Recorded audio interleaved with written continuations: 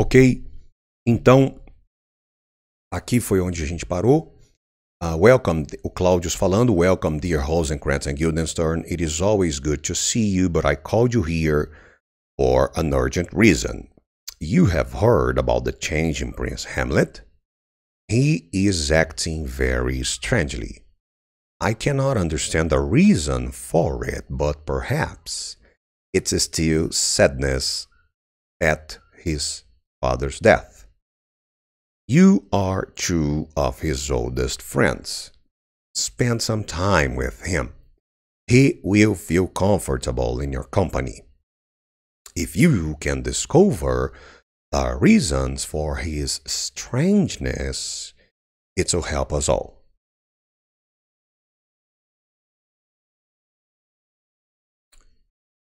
Now, Gertrude starts speaking.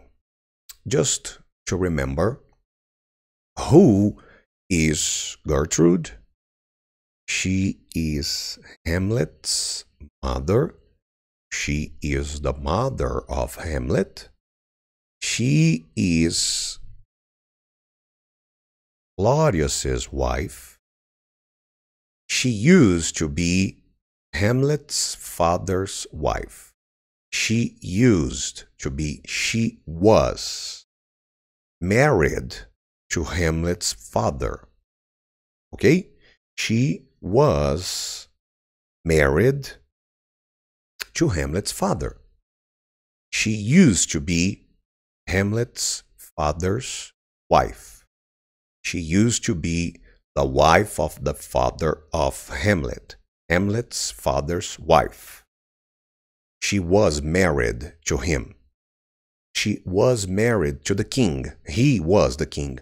Hamlet's father was the king. Now, Gertrude is married to Claudius. Okay? Claudius, if Gertrude is Hamlet's father, if she is Hamlet's mother and she is married to Claudius, but Claudius is not Hamlet's father, Claudius is Hamlet's stepfather. Okay? Claudius married Gertrude. She is Hamlet's mother. He is not Hamlet's father. So, he is Hamlet's stepfather. He married his mother. He is not his father. He is Hamlet's stepfather. Okay, so Gertrude is Claudius's wife. She is the wife of Claudius. Claudius is Hamlet's stepfather now, and Hamlet's uncle. They are brothers and sisters. Claudius and Gertrude are married and they are family. Naquela época era comum, isso era muito comum, né? Então, Claudius, Gertrude, and Hamlet's father, they are all brothers and sisters. Naquela época era comum. Hamlet's father was married to Gertrude. They were Hamlet's parents. A suposição, Claudius murdered Hamlet's father to become the king and marry Gertrude. That's the guess. That is the tip. That is the clue. That is the assumption. That is the assumption. It's the thesis. We are not sure, nessa parte do livro aqui, we are still not sure, but the thesis, the assumption, the belief, the clue, the tip, the guess, a suposição, palpite, is that Claudius murdered, killed, assassinated Hamlet's father to become the new king and to marry Gertrude.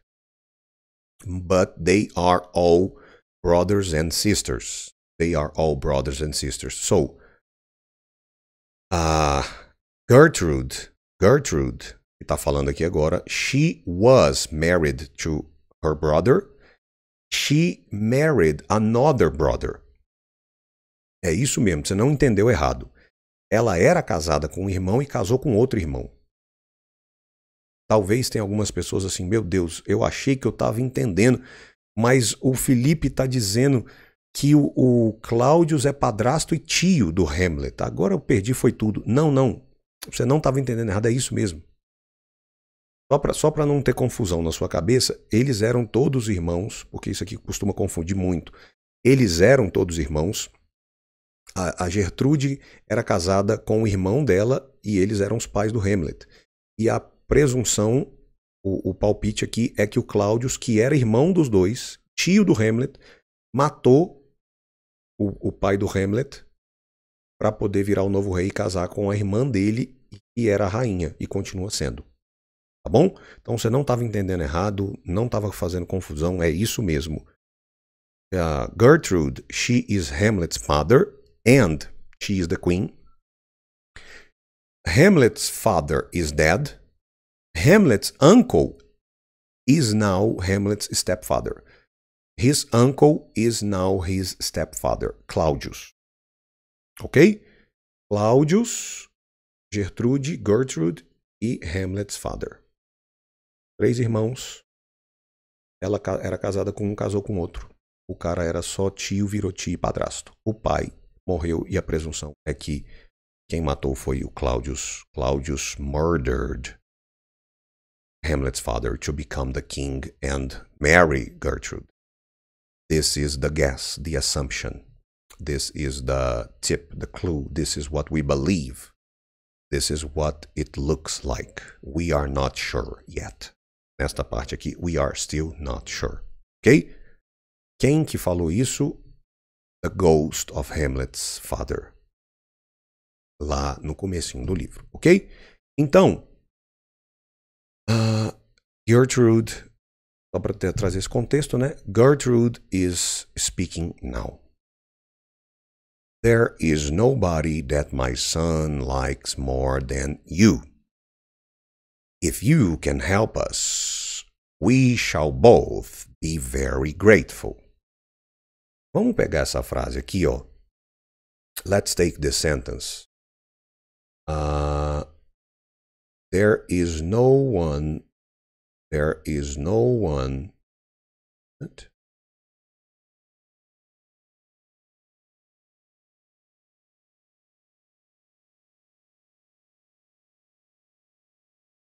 There is no one that my son likes. There is no one that my son likes more than you. If you can help us, we shall both be very grateful. Just a question. When Gertrude says, there is no one that my son likes more than you. There is no one that my son likes more than you. Este you está falando de quem? You is making reference to whom? There is no one that my son likes more than you. Esse you está falando de quem? There is no one that my son likes more than you. Rosencrantz and Guildenstern. There is no one that my son likes more than you. Rosencrantz and Guildenstern. E aí ela fala, if you can help us, we shall both be very grateful. If you can help us. Esse us está falando de quem? If you can help us. Esse us está falando de quem? If you can help us. Esse us está falando de quem? If you can help us, Claudius and Gertrude. Claudius and Gertrude. If you can help us, Claudius and Gertrude, we shall both be very grateful. We, Claudius and Gertrude. We, both of us, me and him, me and Claudius. Both of us, the two of us, we both shall be very grateful. We shall both be very grateful. Me and Claudius, the two of us, both of us, both of us. Ok? Agora, deixa eu aproveitar essa parte para a gente falar um pouquinho de possessives. Digamos que a Gertrude estivesse falando só por ela, I. A frase seria, if you can help me, I will be very grateful. Se ela estivesse falando só pelo Claudius,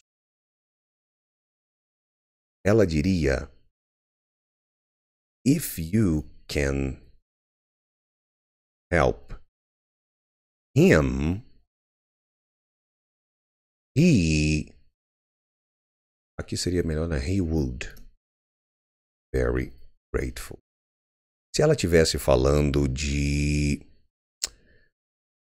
meu Deus, aquela menina por quem o Hamlet parece que está apaixonado, eu esqueci o nome dela agora, I forgot her name. Just a minute.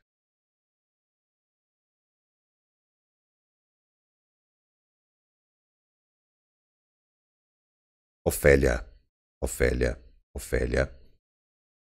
If she were talking about Ophelia, if you can help Ophelia, you can help her, she would be very grateful.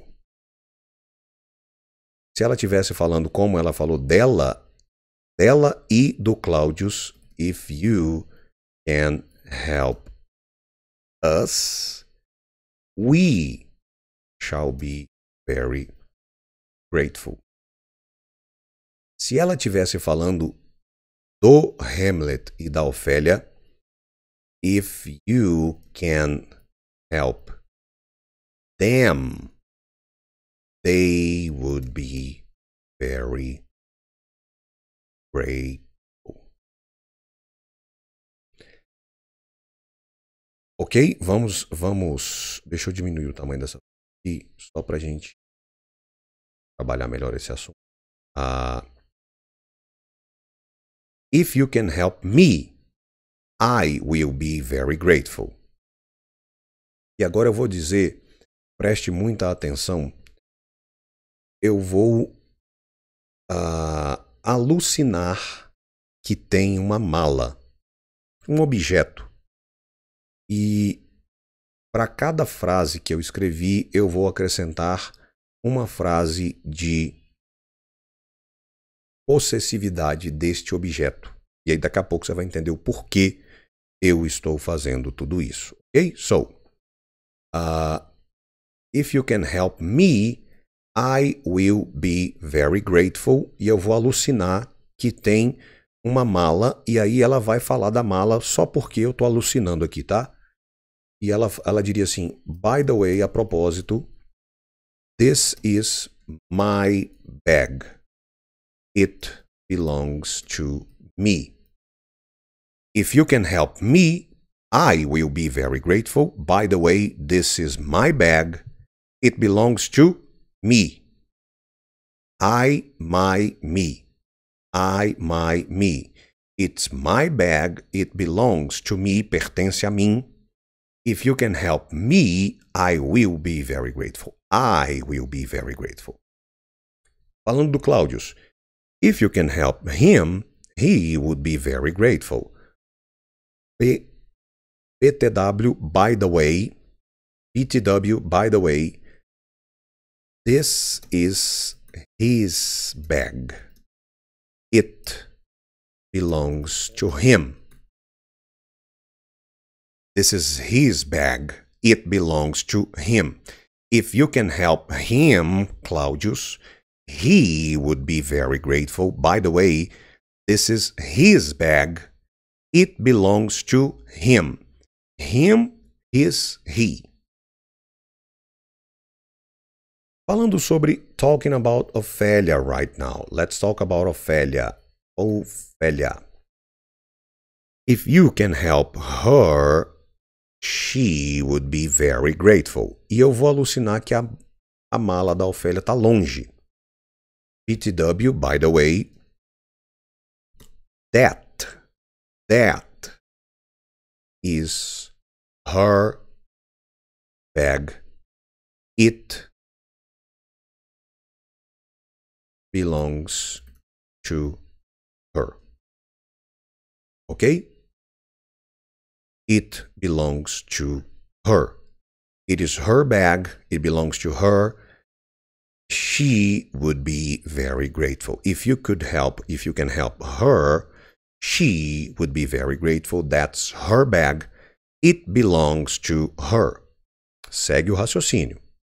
Falando agora dela, herself. Falando agora dela, herself, and Claudius. If you can help us. Segue o raciocínio, segue o raciocínio, segue o raciocínio. If you can help us. Just a minute. If you can help us. If you can help us. Peraí que eu perdi o raciocínio. Just a minute. If you can help us, we shall be very grateful. PTW, by the way. Agora eu vou alucinar que ela vai falar da bagagem dela e do Claudius que estão perto dela. These are our bags. They belong to us. Daqui a pouco eu reviso tudo, calma. E finalmente falando sobre Hamlet e Ophelia. Hamlet e Ophelia. If you can help them, they would be very grateful. PTW, by the way, a propósito, e eu vou alucinar que as malas deles dois estão longe. Those are their bags. They, porque são duas malas, they belong to them. Ok? Então, vamos de novo aqui, olha só. Eu estou, só para a gente recapitular o raciocínio, eu estou elocubrando, eu estou pegando a frase que ela falou, tá bom? A frase dela foi, There is no one that my son likes more than you, Rosencrantz and Guildenstern. E ela disse, If you can help us, Claudius and Gertrude, if you can help us, we shall be very grateful. We, me and Claudius, we both, or both of us, the two of us, not just me, not just Claudius, we shall both of us, the two of us, we shall be very grateful. E eu estou pegando em cima desta frase e eu estou elocubrando, trocando ela, que é uma outra coisa que o Rapid Fire faz. Você pega um exemplo e vai torcendo ele para você contrastar e reparar como é que fica. A diferença é muito melhor do que simplesmente pegar uma tabelinha e etc, tal. Então, eu estou elocubrando aqui, alucinando que ela está fazendo isso com falando essa mesma frase para vários cenários diferentes. Então, primeira delas, ela falou só dela, só para ela, Gertrude. Essa frase aqui, ó, if you can help us, we shall both be very grateful. Ela falou só dela. Ficaria desse jeito. If you can help me, vamos manter o verbo para não confundir. I shall be very grateful. E aí eu alucinei que tinha uma mala perto de cada pessoa e ela aproveitou e falou assim, a propósito, e falou da mala, só para a gente poder trabalhar os possessivos aqui, tá? E aí ela falou, by the way, a propósito, que em inglês abreviado é BTW, by the way, this is my bag. It belongs to me. Pertence a mim. It's my bag. This is my bag. It belongs to me. Se ela fosse dizer a mesma coisa do Claudius, ela diria, if you can help him, he would be very grateful. BTW, by the way, this is his bag. It belongs to him. Se ela fosse falar a mesma frase a respeito da Ofélia, if you can help Ofélia, if you can help her, she would be very grateful. E eu alucinei que a Ofélia e a bagagem dela estavam um pouco longe. Então ela diria, by the way, BTW, that is her bag. That is her bag. That is her bag. It belongs to her. To Ofélia. Se ela fosse dizer a mesma coisa para ela e para o Claudius, ficaria a frase que a gente viu no livro. If you can help us, we shall be very grateful. By the way, these, tem mais de uma mala e tá perto. These are our bags. As bagagens, they belong to us. E se ela fosse dizer a mesma coisa para o Hamlet e para a Ofélia, if you can help them, olha o contraste. If you can help us, we shall be very grateful. If you can help them, they shall be very grateful. Those are their bags. They belong to them. Olha o contraste. If you can help us, eu estou incluso. We shall be very grateful. These are our bags. They belong to us. Versus, if you can help them, mais de uma, mas eu não estou incluso. If you can help them, they would be very grateful. By the way, those are their bags. Perto, nossa, eu estou incluso, versus longe deles, eu não estou incluso. These are our bags, those are their bags. If you can help us, if you can help them, we shall be very grateful, they would be very grateful. They, as bagagens, they belong to us, they belong to them. Vamos fazer um outro contraste entre eu e a Ofélia. A Gertrude falando dela versus falando da Ofélia. If you can help me versus if you can help her. I shall be very grateful. She would be very grateful. By the way, this is my bag. By the way, that is her bag. Essa daqui, this one here, belongs to me. That one belongs to her. Ok? Pegou? Agora, nós vamos acrescentar mais uma camada neste contraste. Nós vamos acrescentar mais uma camada nesse negócio aqui para deixar isso ainda mais interessante. Olha só que louco. Olha só que louco. If you can help me, I shall be very grateful. By the way, this is my bag. It belongs to me. It's mine. No inglês, se você, assim como no português, se você já tem elemento de contexto, você não precisa ser redundante. Ela já falou, it's my bag, it belongs to me. Se ela já disse ou se ela está lá apontando para o objeto, não há necessidade dela repetir o nome do objeto. Ela pode simplesmente chegar e dizer, it's mine. Ela pode simplesmente chegar e dizer, it's mine. Ok? Simplesmente dizer, it's mine. Não há a menor necessidade dela repetir. Se ela já disse ou se ela está apontando, ela pode simplesmente dizer it's mine.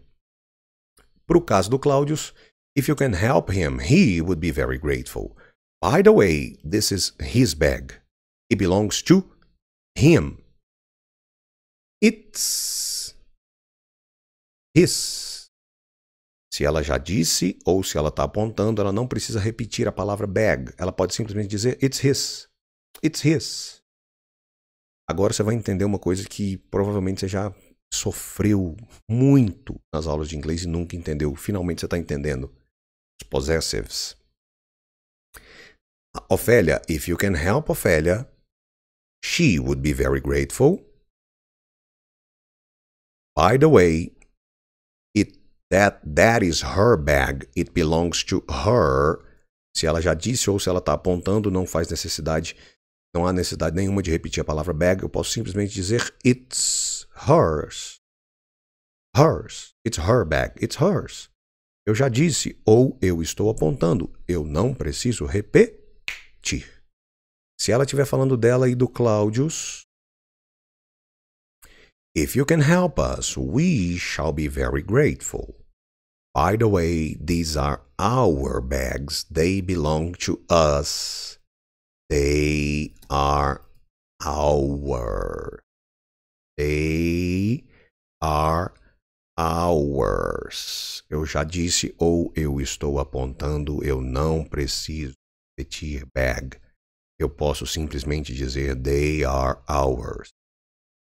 Se eu estou apontando para o meu carro, eu posso simplesmente falar that's mine. Eu posso dizer that is my car, mas eu posso simplesmente falar that's mine. Se eu não quiser enfatizar esse é o meu carro, eu posso simplesmente falar it's mine.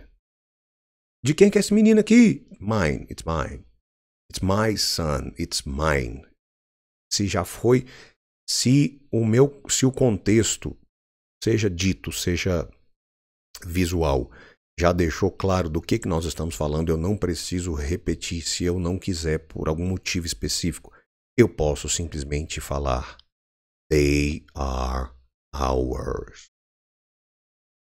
Hamlet and Ophelia, if you can help them, they would be very grateful. By the way, those are their bags.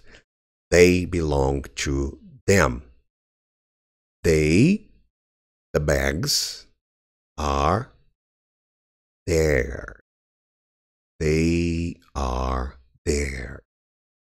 Melhor maneira é contrastar. Falando dela e do Claudius versus do Hamlet e da Ophelia. Dela e do Claudius, mais de um e ela está presente.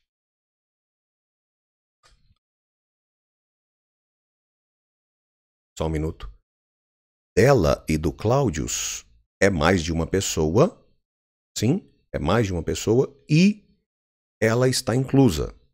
Então, quando ela fala dela e do Claudius, ela fala if you can help us, we shall be very grateful. Versus if you can help them, they would be very grateful. By the way, these are our bags. These are our bags. Those are their bags. They belong to us. They belong to them. Essas aqui, they are ours. Aquelas lá, they are theirs. Theirs, theirs. E é interessante, tá? À medida que eu for fazendo isso aqui, que você vá... deixa eu só desligar aqui.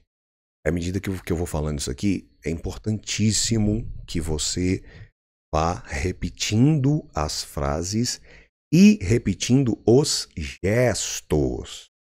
Principalmente se eu estou usando só uma mão, se eu estou usando duas, se eu estou botando perto, se eu estou botando longe, porque tudo isso aqui eu estou fazendo conexão para que haja dedução e assimilação no seu cérebro, tá bom? Ok? Então, vamos mais um contraste aqui. Gertrude falando só dela versus da Ophélia. Repete comigo, repeat after me, use your hands. use your gestures. If you can help me, I shall be very grateful. If you can help her, she would be very grateful.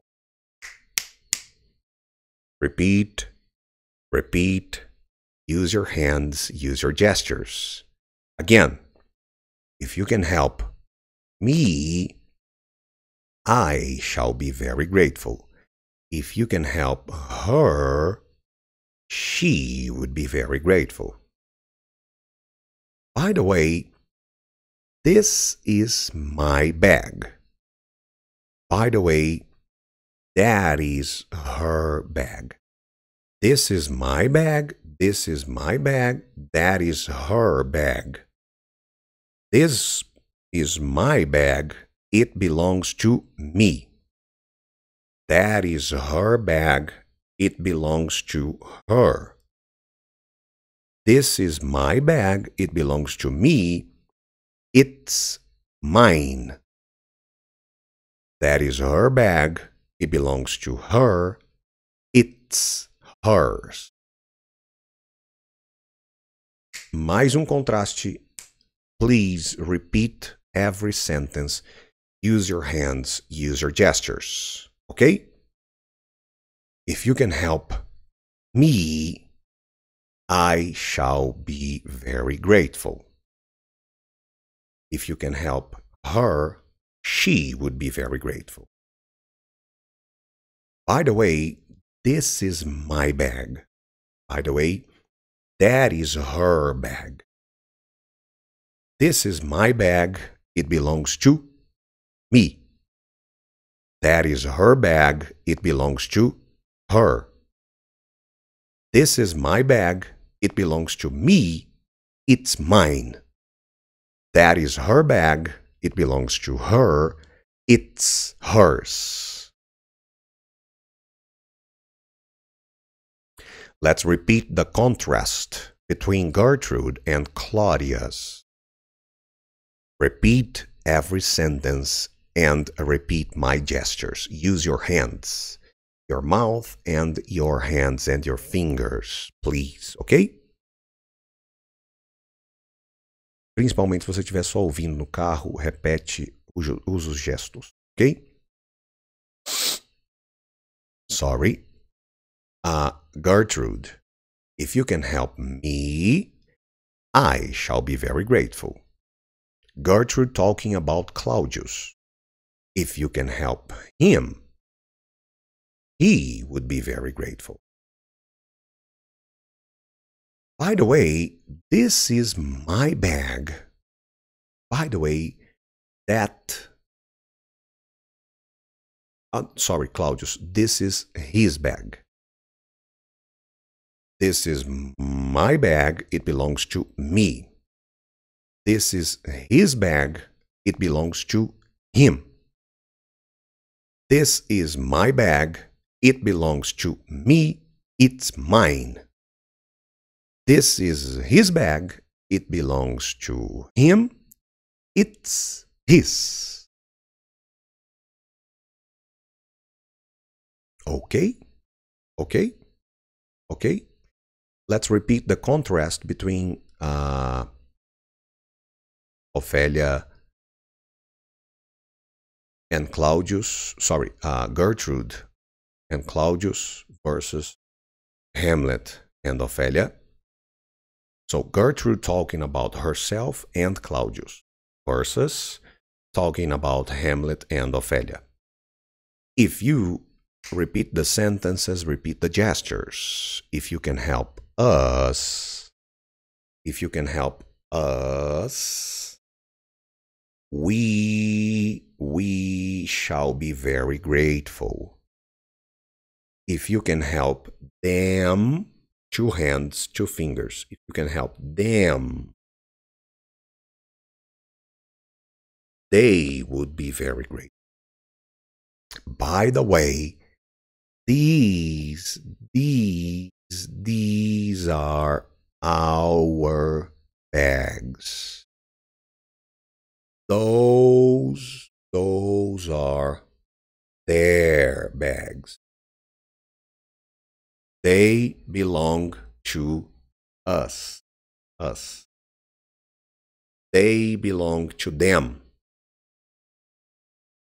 They or these are ours. Those are theirs. Fica melhor. Better. These are ours. Those are theirs. Ok? Ok? O que você precisa fazer agora?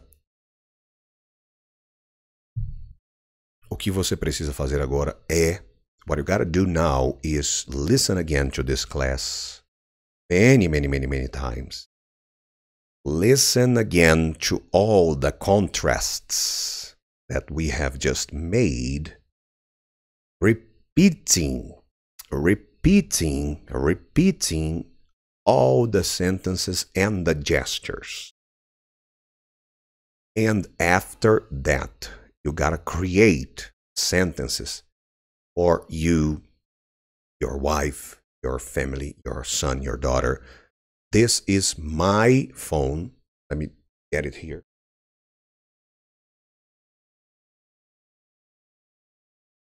Um exemplo, depois que você tiver ouvido várias vezes, depois que você tiver repetido as frases, repetido os gestos, você vai criar as suas. Por exemplo, this is my phone. It belongs to me. It's mine. That is Jessica's phone. It belongs to her. It's hers. Those are my children's toys. They belong to them. It's theirs. These are our cars. They belong to us. They are ours. Você vai pegar todos os modelos que eu usei aqui. Eu usei vários modelos para falar I, me, my bag belongs to me, it's mine. It's his, it belongs to him, it's his. It's her bag, it belongs to her, it's hers. It's our, it belongs to us, it's ours. Our, tandandan, belongs to us, it's ours. It's their, tandandan, belongs to them, it's theirs. Eu peguei praticamente todas as possibilidades. Você pega o modelo e troca o objeto e troca as pessoas e cria isso para a sua realidade, ok? Então você vai ouvir várias vezes até você pegar o negócio e depois você vai criar várias frases de possessividade e vai fazer estas comparações. Repete as frases, repete os gestos. Aponta para você, aponta para o objeto longe. This is my phone, that is her phone. This one belongs to me, that belongs to her. It's mine, that one is hers. Repete as frases, repete os gestos, todos. Distância, possessividade, etc. E nunca mais pronome vai ser um problema para você, ok? May God bless your life. I see you in the next episode. Bye.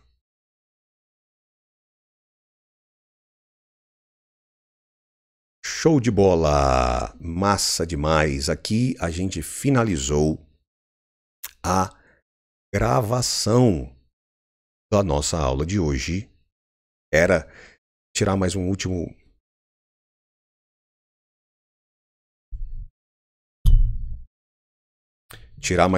Nossa, que diferença absurda!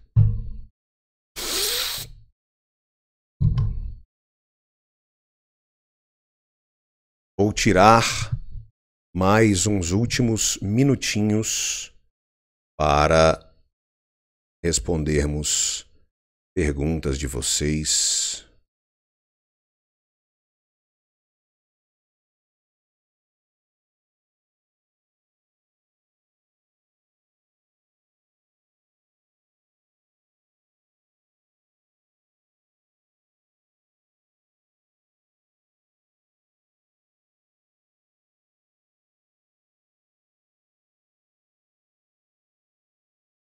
Temos alguma pergunta?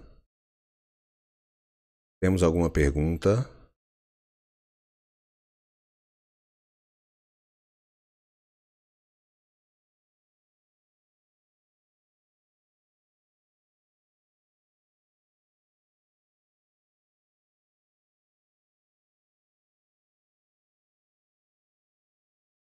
É só, o Jefferson, é só você ir aqui no YouTube, já tá liberado. Tá bom?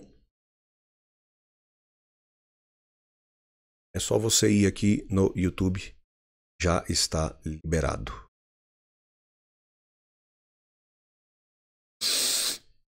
Obrigado, obrigado a todos os elogios. Valeu, valeu, valeu, valeu, valeu.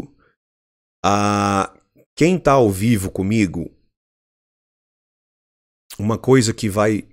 Se você gostou da aula, quero te pedir um favor. Clique em gostei.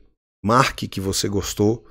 Isso ajuda muito a gente a divulgar o nosso trabalho. Então, você que está assistindo ao vivo, se você gostou muito da aula, clique em gostei no joinha que tem aqui, ó, e você vai ficar muito grato por isso, beleza?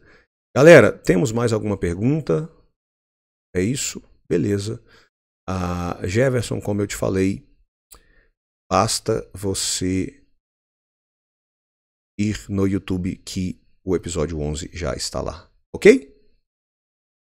Acho que é isso por hoje.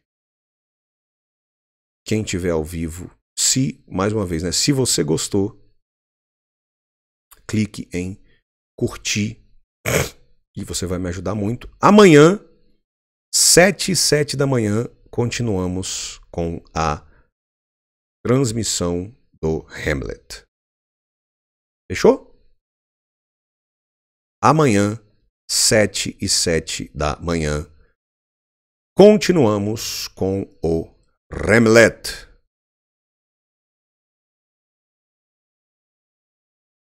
Beleza.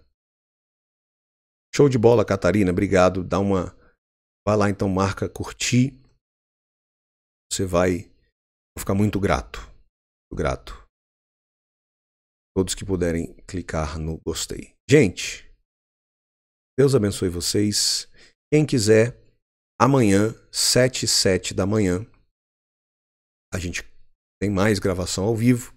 E lembrando que toda semana, de segunda a quinta, 7h07 da manhã, eu vou fazer a gravação do Hamlet. Deixo no ar até domingo. Domingo eu tiro e coloco na plataforma da Jornada. Você tem até domingo, independentemente de você ser aluno da Jornada, você tem até domingo para assistir. Domingo eu tiro, coloco na plataforma. E a toda sexta, prática de conversação ao vivo no Instagram. Ok? Beleza? Combinados. Deus abençoe vocês. Quem puder, a gente se vê amanhã. God bless you. Bye.